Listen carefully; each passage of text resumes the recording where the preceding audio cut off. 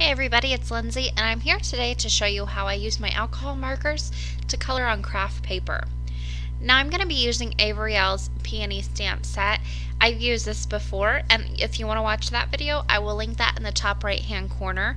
I did some no-line watercoloring with it, but today I'm going to use it to stamp onto this Kraft cardstock, and then I'm going to color it in with my alcohol markers. I'll use the Dick Blick Studio brush markers, but any alcohol markers will work. So the first thing I want to do is go ahead and get my little bouquet stamped out. So I'm just going to do some very quick masking and just make a nice bouquet of these peony stamp sets, or these peony stamps. Now I'm not taking too much time here to really lay these out. I just want it nice, like a hand-picked bouquet that you would make yourself. So I'm just stamping these down with Memento Tuxedo black ink, and I am using my Misty because on some of these I do need to double stamp with this ink. This ink just isn't a very rich black ink like I normally like, so double stamping just really helps me get to that intense color. I'm going to also stamp a few leaves there at the bottom, and then I decided it wasn't looking quite as tall as I would like it to, so I'm just going to stamp one more large flower at the top and also go ahead and stamp in that vase that holds all the flowers together. Now I did a little planning with this just because I wanted all of my flowers to look as if they would fit in the vase. I think that's really important when you do this. You want to make sure that it looks realistic. I know these are more cartoonish images, but you still want it to look realistic whenever you do this. Now I will go ahead and double stamp this again and just make sure that that gets nice and black and you can really see it because this is a dark color cardstock. And then I go ahead and I'm going to remove my mask, and there you can see I've got a nice big bouquet of peonies ready to be colored. So I wanted to add just a little bit of a line so it looks as if these are sitting on a table. I always like to add just a little bit of a horizon line, I guess you could say, to make my images and my scenes look a little bit more realistic. So I'm just using my T-square ruler to bump up against the left-hand side of the cardstock and a micron pen just to go ahead and draw a nice straight line a little bit up from the bottom of the vase so it looks like it's further behind. Now the main thing you want to focus on whenever you do your coloring on craft cardstock is you want to make a swatch sheet. Now I went ahead and printed off my chart that I made. You can get these for free over on my blog if you have the Dick Blick Studio brush markers, because I couldn't find a swatch sheet, so I made one and I put it up for free on my blog if anybody's interested in that. Now one thing you want to remember is not all colors are going to look the same as they do on white cardstock, and you're going to have you're going to be given new color groups too that can blend together that wouldn't blend on white cardstock. So just have a little test sheet of paper, and that really helps so you can see if your colors are going to blend nice and easily. But that color sheet and that color swatch sheets that I made is really what I'm going by to make sure I get the right colors on this cardstock. Another thing you want to make sure of is I noticed that my craft cardstock tended to bleed just a little bit easier with alcohol markers. So just another thing to keep in mind whenever you color, you might need to come back in and do more layers. I didn't have a whole lot of problem with the bleeding. I was able to get everything down in one layer without bleeding, but it did bleed more easily for me than it would have on a white cardstock. So maybe stay back from the lines a little bit also whenever you're doing this. Now for my flowers, I decided to use some really dark maroons. When coloring on craft cardstock, if you don't use a dark color, it's not going to show up very well. So I'm using a very dark maroon, a very dark red, and then a lighter pink just to be able to blend this out very well. And these showed up nice and intense on this cardstock. So whenever you're picking out colors, just make sure, the best advice I can give is to test them out before you start coloring. And just really do a test sheet, and also wait until they're dry because your colors are going to look darker while they're wet. Then once all that alcohol does evaporate from your marker that you've colored on the paper, it's going to be a little bit lighter than what it actually appears to be. So I'm just finishing coloring up these flower petals, and I colored each petal individually. I started with the darkest at the bottom of each petal and then worked towards my lightest.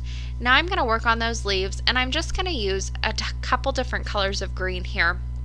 And again, you can see my little test sheet that I have there, and I am testing these out before I take them to my cardstock. So I just want to make sure that they'll blend nice and well, and make sure that all these colors will go ahead and work together on this particular cardstock. And then I just wait for it to dry, and then I can see that these will work, so I can go ahead and color with them. Now it does take a little bit of time to test these out, but you don't want to go back and ruin all the coloring you've already done just by being impatient at this point. So I'm just going to color in those leaves, and then I'm bringing back in my swatch sheets so I can start to color this face. I'm going to use some blues, and you will notice that I use a very light blue on this. Now this blue is not going to show up as any color, it's just going to show up as almost a clear. When I put it on first, it's just going to look like I'm making this cardstock a darker brown, and that's basically what it's going to do at this point. It gives a little tinge of blue, but not a lot. Then when I come in with this darker blue, I'm going to just put it right underneath where the flowers are and the leaves, just for a little bit of shadow, and also just around the sides and just a very thin line at the bottom. And then I can go ahead and come back in with this lighter color, and it's just going to go ahead and it's going to look even darker brown, but really it's just blending out that blue. And then there you can see it looks sort of like a blue vase, but it's not a completely blue like it would be on white cardstock. It's very pretty and just something different. Now I used some browns for my little table, I guess you could say, that it's sitting on, and these really, it intensifies the browns whenever you put them on, so that's one you really do want to go ahead and check and swatch out before you start coloring with. Now I went ahead and used just some light grays just to add a little bit of highlight around this vase of flowers and really make them pop. And again, this is not going to show up gray, it's just going to show up almost like I've made the cardstock just a little bit darker around it, but it makes a nice little highlight. So I'll just finish doing that, and really that completed the coloring. So I needed a birthday card, so I'm going to go ahead and use this stamp set from Simon Says Stamp. It also comes with a die if you choose to buy it that way, but I'm just using the stamp set today, and I'm going to pull off the sentiment that says birthday wishes. Now I'm going to go ahead and just place this on my cardstock exactly where I want it. And I'm just testing out a few little locations here. I wasn't exactly sure. I didn't plan this card out before I started it, but I end up putting it in the bottom left hand corner here, and I'm using my Misty to stamp this just because I have put so much work into coloring of these flowers that I don't want to screw it up. You'll also see that I'm going to go ahead and use my embossing bag just in this spot at first, but then I thought better of myself because I am going to emboss this sentiment. I go ahead and I put some of that powder from this embossing bag over the entire color image just in case any portion of it was still a little bit wet. I didn't want my embossing powder to stick to it. So I went ahead and covered that all with that embossing bag, and then I'm going to go ahead and ink my stamp up with some Versamark ink, and then I can just close the lid of my Misty and I can stamp this down onto the bottom right hand corner there. And because I used so much of that embossing bag powder on this, I'm going to go ahead and double stamp this, and since I'm using my Misty, it's really nice and easy just to go ahead and flip that lid open, ink it right back up, and stamp it back down in the exact same spot. Now I decided to emboss my sentiment in Ranger's Superfine Detail Powder in gold, but when I opened my jar I noticed that the gold had almost settled at the bottom. So just when yours does that, and sometimes they do that, your embossing powders, just put the lid back on, give it a good shake, and then go ahead and heat emboss just so you get a nice rich color with your embossing powders. So because I had used so much of that embossing bag powder on this just to prevent any stray powders or any possible wet alcohol markers still soaking up that embossing powder, I did have a nice white residue on my cardstock, as you can see. To get rid of that, all I did was take a very lightly damp baby wipe and just went ahead and swiped that over the cardstock, and that just took off all that remaining white powder that was on there. So now I have a nice clean card front ready to go. So to put this card together, I first started off with a maroon A2 card base, and this is, I will put on my blog the exact color of this cardstock. I'm not sure off the top of my head what it was, but I just used some double-sided adhesive to put that down. And then I'm going to use my quick sticks tool, and I'm just going to place a scattering of sequins across this card. Now I had already planned out exactly where I wanted these just because I have trouble placing my sequins, so when I go ahead and plan them and lay them out, I'm able to just really come in and do this nice and quickly on camera. It just helps out with my process. And you can see I'm using my quick sticks tool. That's another thing that helps me place these on. On one end of this tool is a nice little sticky end, and as it becomes less and less sticky as you use it, it's kind of a gummy, so you can just pull that off, kind of crank the top of it just slightly, and then more product comes out, so this really lasts a long time. Now on the other end is like a little pick or a pointy end, and then a flat end also that can be used for placing sequins like you see here. It can be used for removing glue or help getting die cuts out. Just a really versatile tool, and it just really helps with a lot of processes in my craft room.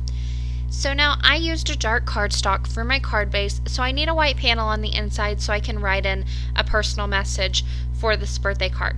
So I am just taking a piece of white cardstock that measures 4 by 5 1/4, and I just used a sentiment from that same sentiment stamp from Simon Says stamp that I used earlier, and then peonies in the top left and bottom right hand corner. I just stamped those down in Versamark ink. I'll cover those up with the same gold embossing powder that I used before, and then I can just go ahead and heat set this, and I've got a nice decorated inside of the birthday card ready to go. And I just used the same double-sided adhesive as before to tuck that right inside the finished card. And that finished the card off for today. I hope you guys enjoyed this video, and I will leave you with just a few pictures in this close-up.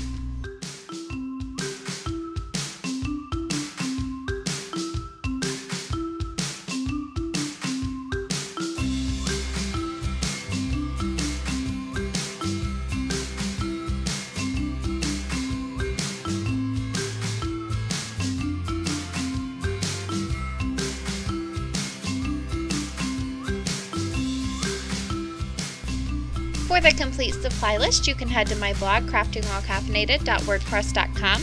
The link is in the description box below, as well as that top right hand corner, the little I will get you there too. Thank you guys so much for watching, and happy crafting!